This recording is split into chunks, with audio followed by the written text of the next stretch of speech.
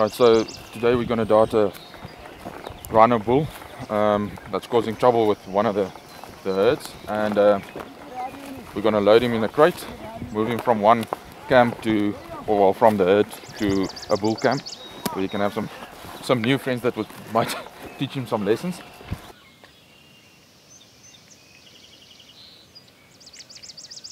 Basically, we can take the best shot would obviously be about 20 to 30 meters away. We can go up to 50. The best shot is when they move either very slowly or stand still. Because of the thick skins, you need a good perpendicular shot to the skin.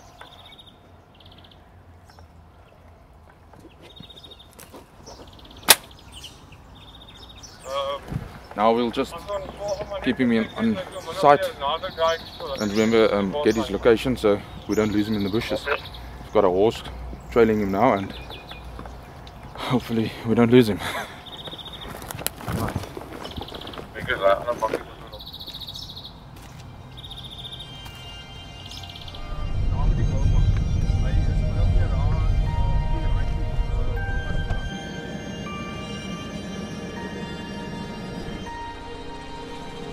We don't have a full-time vet here at Rockwood, but we often use the services of private veterinarians. The reasons why we get them in varies a lot. Sometimes just to have a look at the injured rhino, and then sometimes to also consult for our nursery. The young rhinos take quite a lot of care, and it's necessary to know what you're doing and to give them the right medicine at the right time. I'm Liam Smith, wildlife veterinarian. I'm stationed in Hopetown, which is about 220 kilometers from here. That's pretty much my furthest point I work on a day-to-day basis.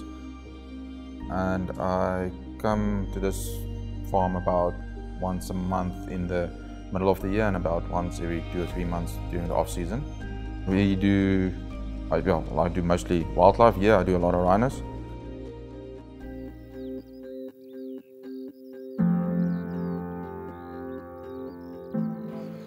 When a rhino needs medical treatment, we get a specialized vet, and usually they live hundreds of kilometers away from here, so getting them here is already an expense.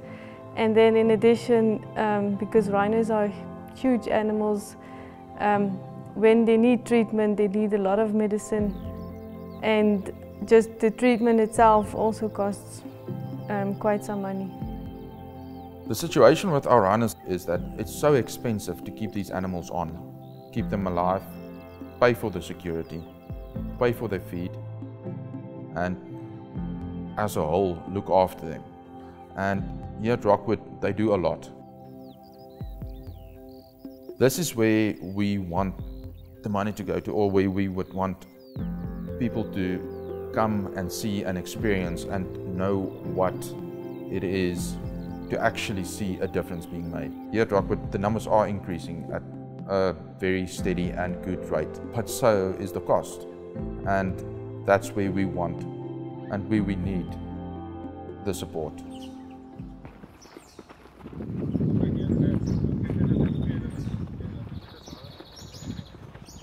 Just on the other side of this little hill. This is actually quite a good spot if you could go down in this open part, but we'll see. He's in a bit of a tricky place now, but hopefully the horse can turn him around and bring him into this perfect open area where we're at this moment.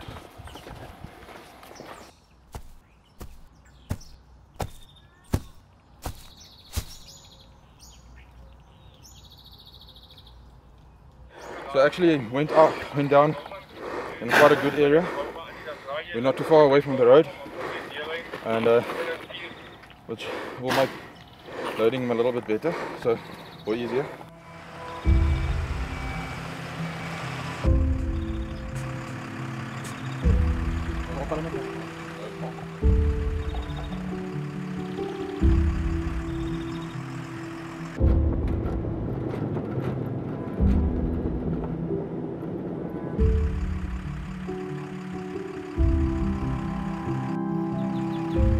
Alright, so yeah, we uploaded him. He's obviously walked off quite nicely. Good luck to him. He broke all the fences on the other side, so now I think the oaks are going to teach him a couple of lessons.